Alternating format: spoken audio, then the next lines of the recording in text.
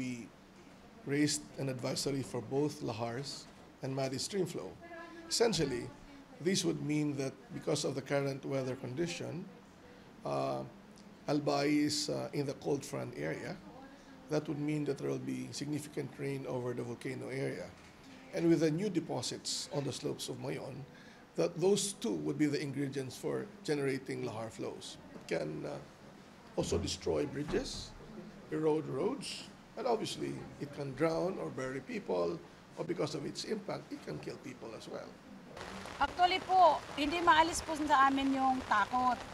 Yung takot, ma'am. Pero, aware na lang po kami kung talaga pong magbigay na ng signal yung P-balls, hindi naman po kami magtitigas pa ng ulo na lumisan.